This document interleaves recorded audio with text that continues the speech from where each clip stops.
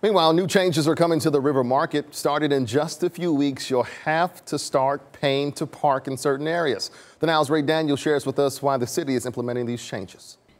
Parking will no longer be a free option starting the end of July here in River Market. If you want people to come down here and eat and shop, they shouldn't have to pay to park.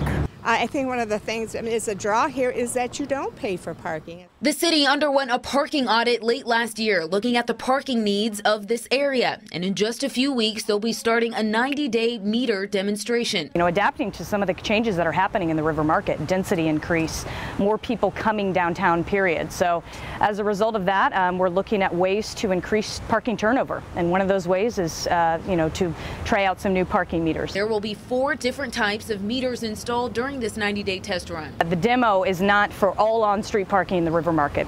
It runs the perimeter of the city market area adjacent to the city property. So it's going to be 3rd to 5th, Grand to Main. The rate, $1 an hour Monday through Friday, 7 a.m. to 6 p.m.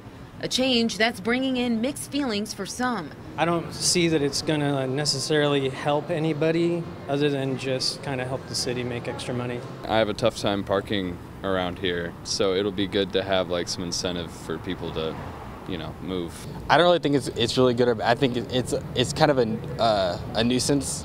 Property manager for City Market Deb Churchill says the change is inevitable. We have gotten busier and busier as the crossroads has, and so you have to progress with the times.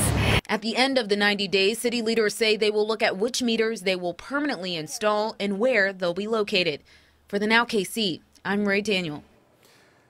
No specific date yet on when these meters will be installed, but it will be later this month. You can get a more detailed look at this plan on the city's website, kcmo.gov.